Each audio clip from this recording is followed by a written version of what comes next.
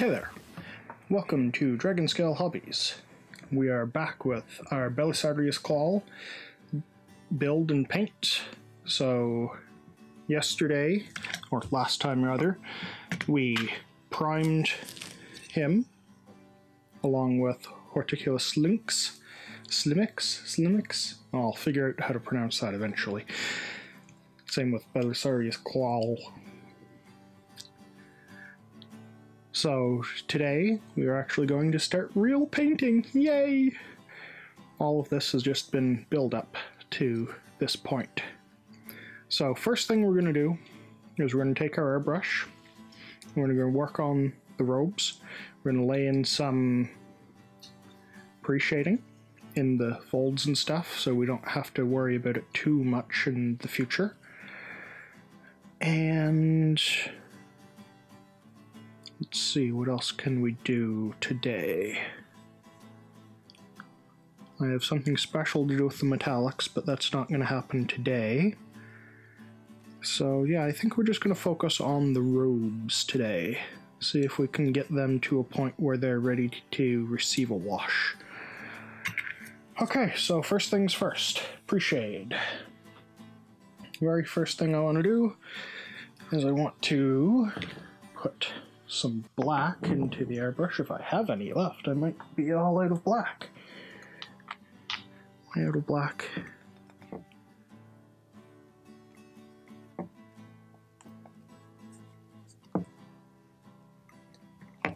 And that one is empty. Oh, this one has some in it. Okay. Put some into the pot. We don't need a lot. Just a couple of drops of flow improver into the cup and back bubble. That's where you mix it with its own air.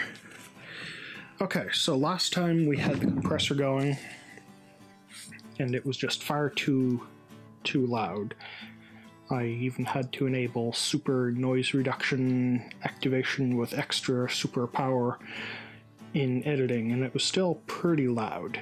So today we're going without the compressor. We've filled up the tank because I have my compressor hooked up to a tank, and so we're just going to paint as is, and hopefully that will work a little better.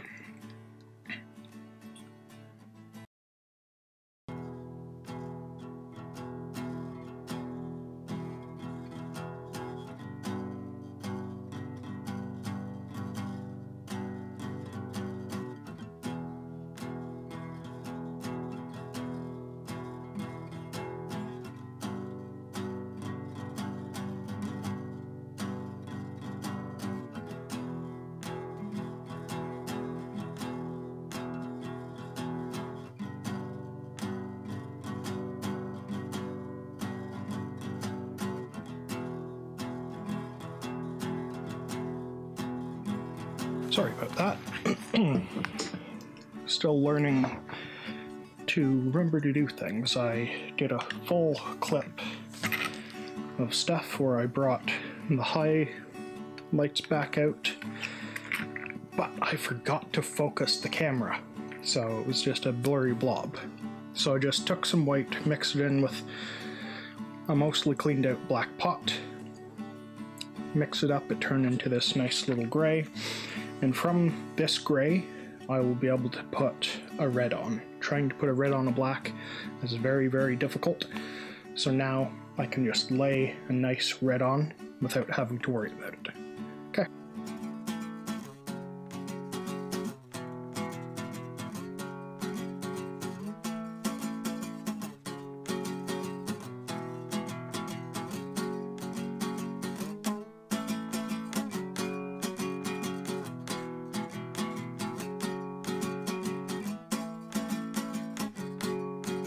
Okay, so we've got our base coat laid in. There's some really light transition between the light and the dark, if you can see. So now we're going to move on to our first highlight, just a bit of a brighter red, and then we're going to go with And just start adding a little bit of this orange to the red. And then, or do we want to do it another way? I've recently read somewhere that an alternative to highlighting with an orange is to go with a flesh color, which is kind of intriguing to me, so I might end up going that way. I'll try it, and if it fails, well, we're learning, right?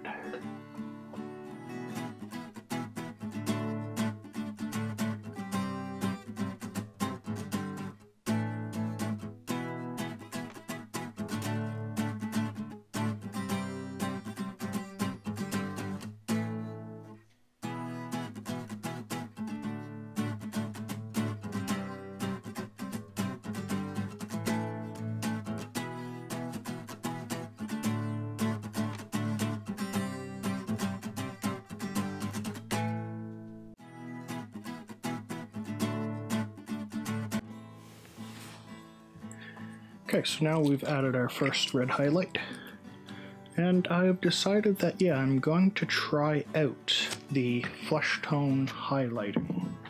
So I'm going to take some just regular flesh tone, mix it in with what's left of the red in the pot, if you can see that from anywhere, and see how it looks, because I'm kind of interested to see how it comes out. Now we're going to do this very, very lightly, because we want a nice deep red, but we still want to see it on ridges and some.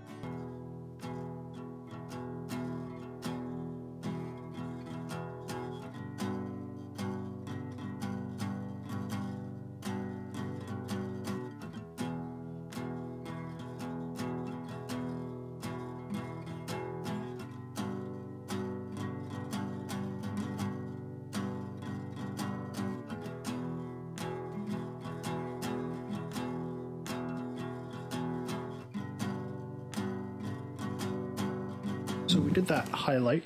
I'm not quite sure how I feel about it, but what I'm going to do now is I'm going to bring some of that red back in, and then we're going to give it a wash. And what are we going to wash it with? We're going to do a purple, and we'll see how that turns out.